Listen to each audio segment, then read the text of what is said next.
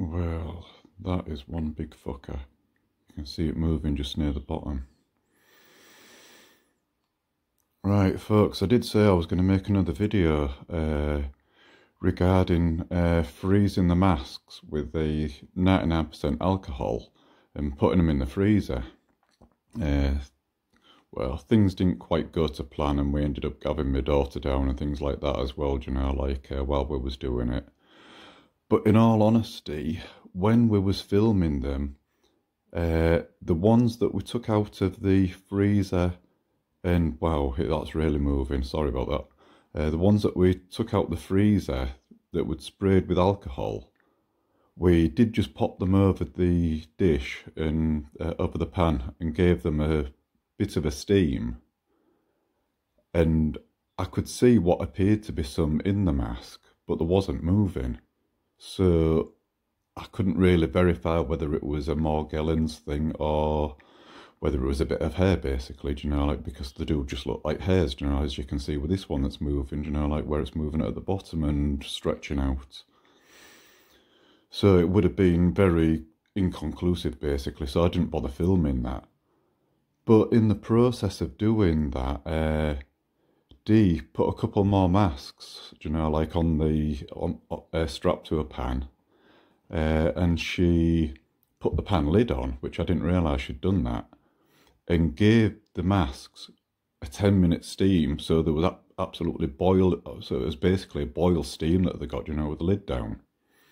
And those masks, when we looked at them, there was not a single thing in sight. So I believe that they may have dropped out of the mask as well, do you know, like, so I would recommend maybe trying the alcohol freezing technique, have a look, and also maybe try popping a mask.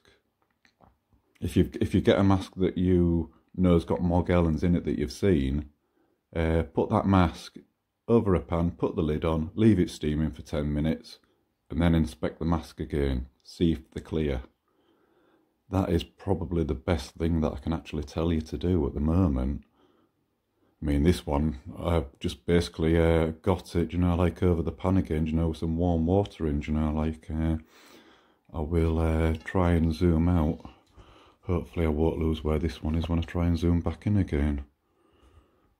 But it is just what I did the other night, but I thought I would make another quick video, you know, just to let you know that it was a bit inconclusive, but it looks like maybe the alcohol and freezing may kill them. But it definitely appears that the steaming draws them out of the mask properly. So maybe this is more safe to wear doing that. Let's see if I can find that one again that I was just on. Sorry for my little rabble there, but you know, like, it's I just want to try and find a way that's safe for people to continue wearing the masks.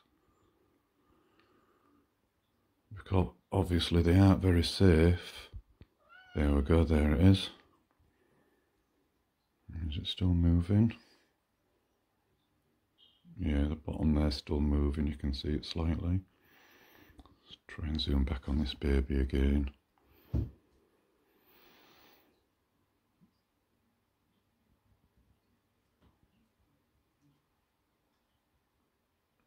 We are going to do another test to see if we can draw them out of the mask and into the water and actually have a look.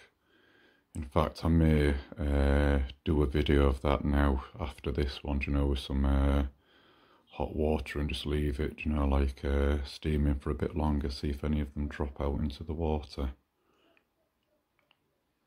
But yeah, you can definitely see that one is still moving at the bottom. It's not really doing much else though, but it's the bottom tail is the one that's moving. Let's try and zoom in a bit more. Oh, there we go.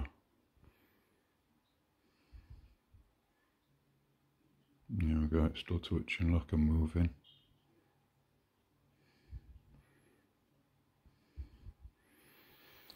Right folks, I thought I'd just give you an update that, you know, like why we haven't made that other video.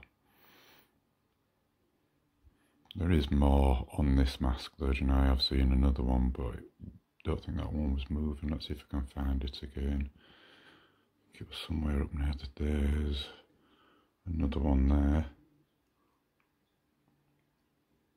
I couldn't see that one moving when I pinned on that one last time.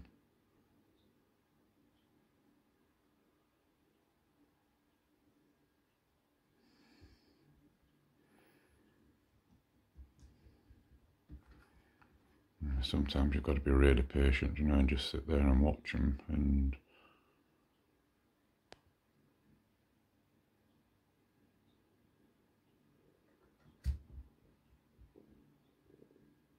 that one seems to be a bit dormant, whatever it is, but I would definitely say it is one.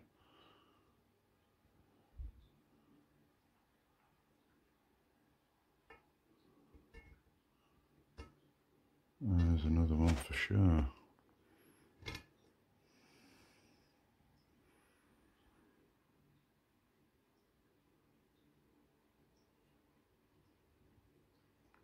If not a couple wrapped around each other there, by the looks of it. Oh, we could definitely do. If you've got any friends that have got microscopes and things like that, I would love to see your little videos made, you know, like of them actually taking off the masks and put onto microscopes. I ain't got the money to be able to afford a microscope or anything, you know, like posh like that, so... But just your basic bloody Samsung phone does the job, doesn't it, you know, like finding them. Oh, is that a hair or is that one? Looks a bit too weird to be a hair, actually. What could do with it moving? I mean, that might be one of my hairs. I've got long hair, so that's probably one of my hairs. It can't fucking be one that long, can it?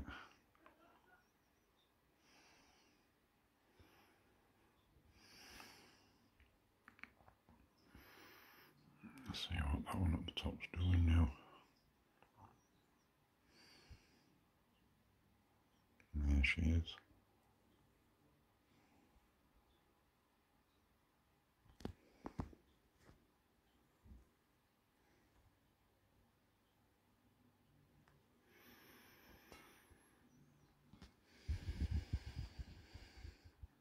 Focus.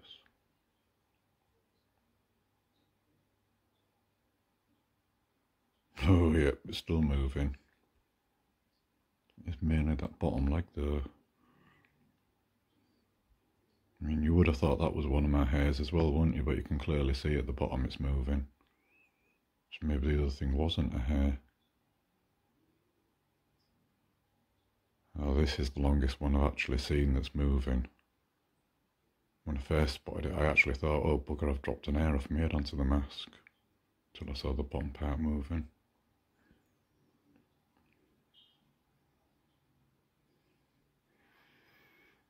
There you go. There you go. Wow.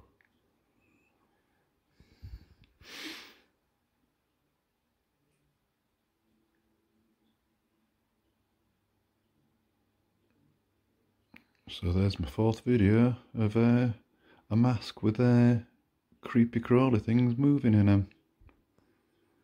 Alright, you all have a good week folks, and I'll make some more.